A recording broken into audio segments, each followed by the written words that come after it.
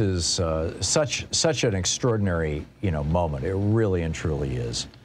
I wanted to share just a little bit of history with you that is, I think CPAC indicates the need for this. I've done this show from CPAC at least probably 10 or 15 years. I mean, I don't know how many years I've done it at CPAC, but it was one of my favorite things because I'd go and argue with Republicans and conservatives, and it made good radio, and it was interesting, it was entertaining. Occasionally I'd really get a zinger in. But there's a new generation coming up right now, and this is why I'm mentioning CPAC. When we used to go there, it was always filled with young people. Louise and I were always just, wow, look at this. I mean, most of the people here are in their 20s, some are in their 30s. Why is that? Well, it turned out that right-wing billionaires were literally giving grants to young people to fly in for CPAC to be indoctrinated as the next shock troops for the Republican Party. And it's still going on.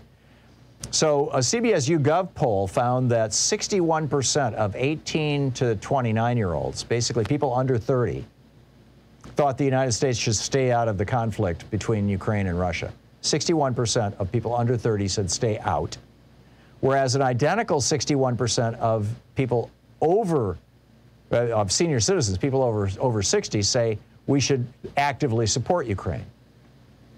What's the difference? The difference is that a 39-year-old was born in 1983. They don't remember the Soviet Union. When they were 8, 9 years old when the Soviet Union fell. A 29-year-old was born in 1993. We've got people voting now who were not born when 9/11 happened. So some background here. We joined NATO in 1949 after Czechoslovakia was attacked by the communists and the Soviets blockaded Berlin. It was the Berlin airlift. The Truman administration, they had an 11-month airlift into Berlin to bring food and supplies.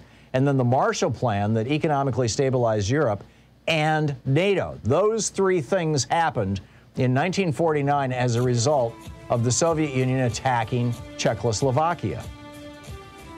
And after the Berlin Wall fell, we were welcoming former members of the Warsaw Pact.